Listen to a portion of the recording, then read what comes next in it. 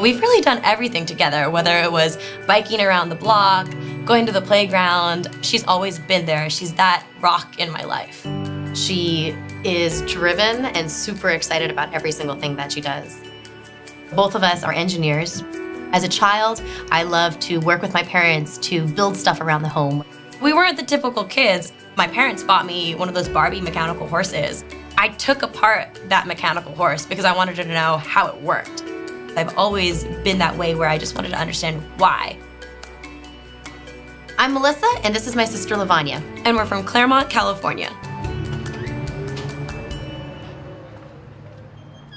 We run an organization called STEM Center USA. STEM Center USA works with students to get them excited about science, technology, engineering, and math. We fell in love with bringing our engineering passion to elementary and middle school students. Working on your obstacle course. We live in a world that is so technology dependent, yet more and more people lack the skills to understand what this technology is all around us. Something that we do is having students figure out their problems from their side versus us telling them what to do. When you discover something on your own, you remember it forever. It's not rote memorization. It's something that you learned by doing it, by figuring it out.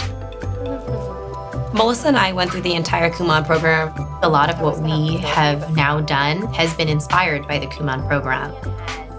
Problem solving, confidence, focus, time management, those were all skills that we learned from Kumon.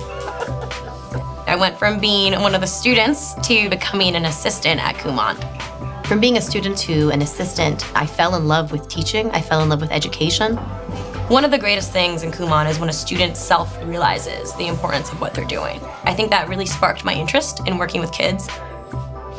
We were honored to have the opportunity to fly out to Washington, D.C. and visit Vice President Biden and his wife, Dr. Jill Biden. It was very humbling. I think they recognized the need for hands-on education.